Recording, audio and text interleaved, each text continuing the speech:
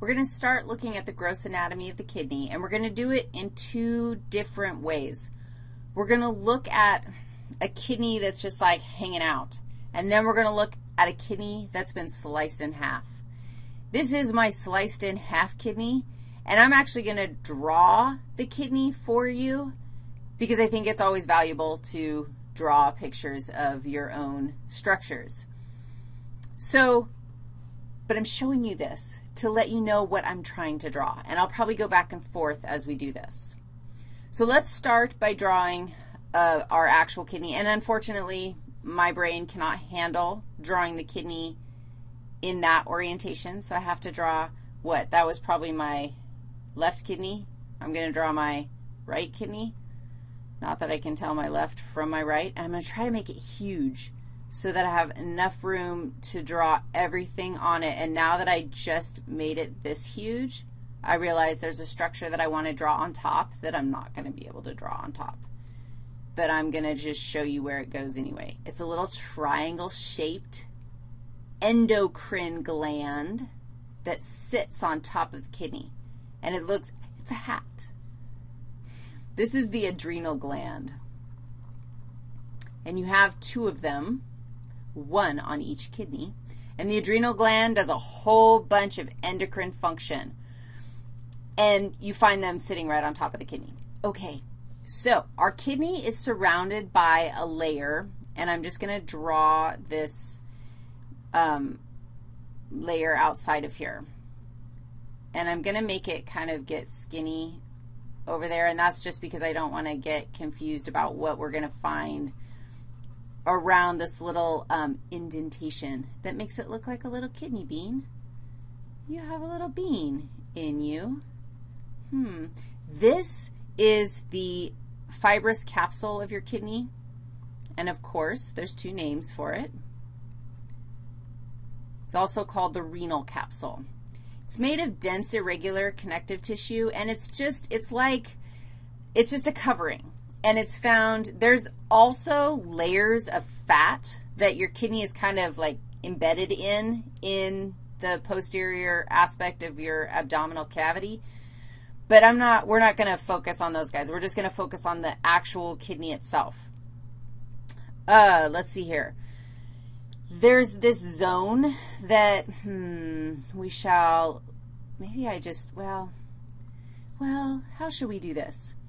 This zone right here is called the hilum. Really?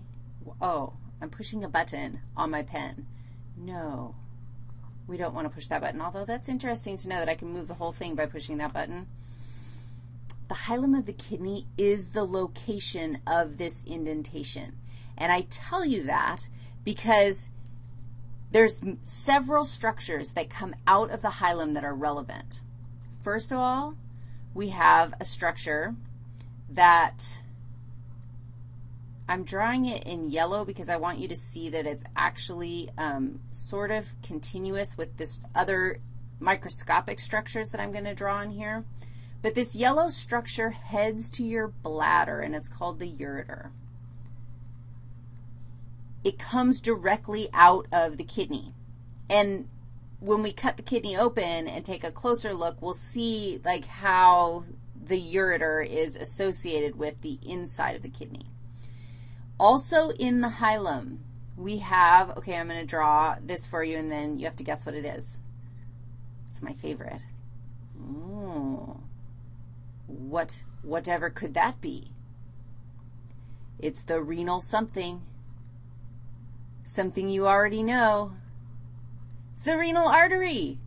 And look how huge it is. It's like gigantic. It's way bigger than the ureter, although you can't really tell that from my drawing. Who else would you expect? If we've got a renal artery going on, who else are you going to expect to see in here? Somebody that is most certainly blue. Got to have a renal vein. The renal artery, the renal vein, and the ureter all exit the kidney in the same place, in this hilum. I'm just going to make these little ends so that you can see that that's just a blood vessel. Where do those go? Well, the renal artery brings blood from the descending abdominal aorta. The renal vein takes blood from the kidney back to the inferior vena cava. I think that's everything that I want to do external. Now imagine we just chopped our kidney in half.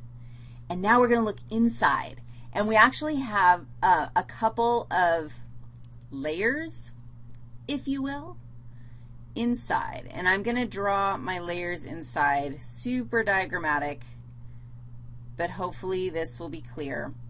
This whole area that is lined by the purple, this is the cortex. And we will see what kind of anatomical structures are found in the cortex of the kidney. And the cortex is in contrast to the medulla of the kidney. So this whole area is the medulla of the kidney. Now, the medulla has some significant anatomical structures, and so I'm going to draw them for you. What? Can you imagine me doing such a thing? Okay, first of all, what you have to know is that my drawing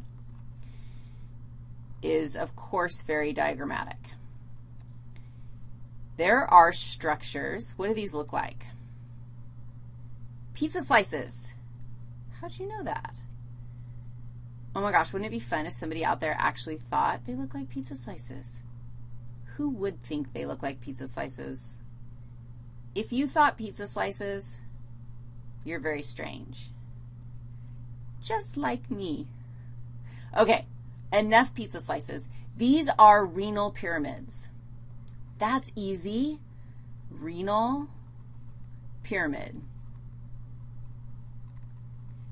Fantastic. Correct the falsie on an exam could be renal pyramids are found in the cortex of the kidney. Are they?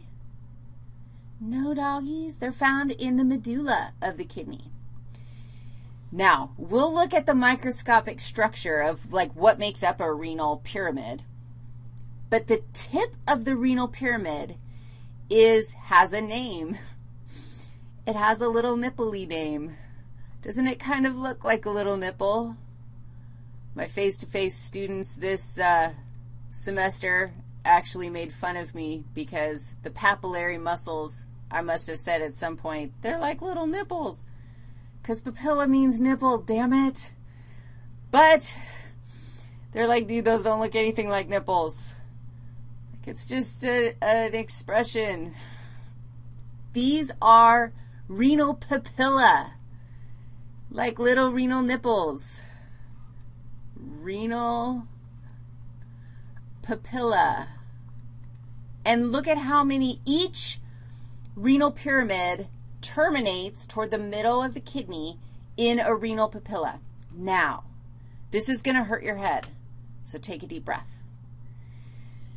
The renal papilla is like a little nipple, and it actually is going to be able to drip pre-pee. So your kidney is making urine, and before it actually is urine, it's like pre-urine. And the fluid that you are producing in your kidney is going to drip out of this little papilla. And here's the amazing thing. Okay, it drips out, and there's a little funnel right next to it that's going to catch the little drops of pee-pee that are coming out of the papilla on each renal pyramid. So I'm going to draw you one of those. And I'm going to draw it in, I must draw it in this color blue. I just changed my mind. I must draw it in orange. That's going to help you. Now, look. It's a funnel. And so with my highly limited drawing skills, I'm drawing you a funnel. Do you see how, if I had a funnel, oh my gosh, I feel like I really need a funnel, just like in the lectures where I really needed spaghetti noodles to demonstrate something for you, I really need a funnel right now. and the funnel sits right next to this, and there's like a space in the funnel, and the renal papilla drips pee-pee into the funnel. The funnel is called a minor calyx. I'm going to label it out here. This is the minor calyx. The minor calyx is really contiguous with the ureter, and so it's catching the pee-pee that's being produced in the renal pyramids. Each renal pyramid has a minor calyx. And I closed that one off, and I definitely don't want to close it off because they're not closed off. They really are like you could put a marble in the funnel, and it could end up in your ureter. That'd be bad. That's like kidney stones. Don't do that. Don't put marbles in your ureters. Don't put them up your nose either. Okay. Minor calyces. That's plural of calyx. Minor calyces combine with other minor calyces. So this is like we're funneling into, look what just happened. Do you see what I just did?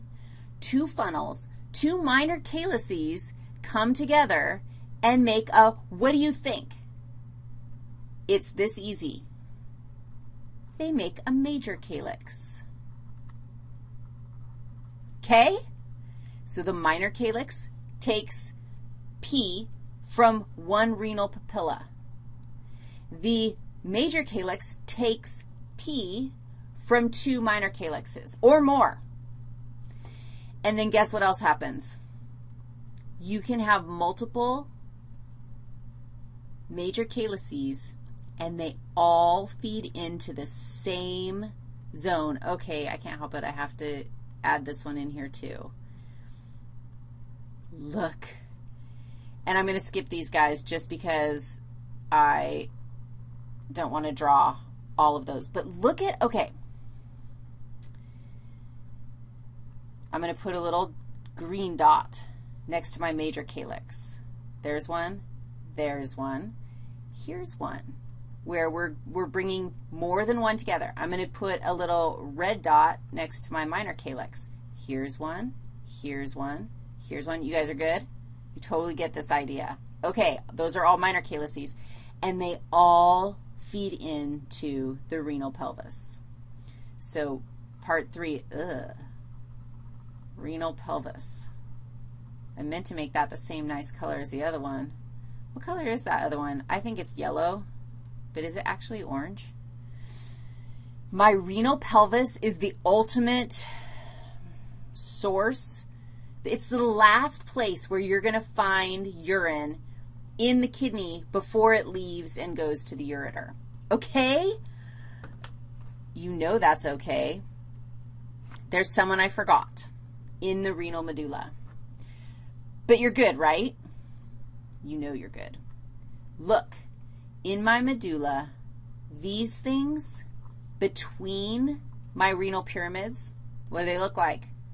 Big old columns, and they're renal columns, I think. Renal columns. Sometimes I'm like, seriously? Do we have to name that thing? Yes, I didn't just say that. Now, the pee is going to get into the ureter. The ureter, we know already, is headed to the bladder. So let's look at that whole aspect of the urinary system.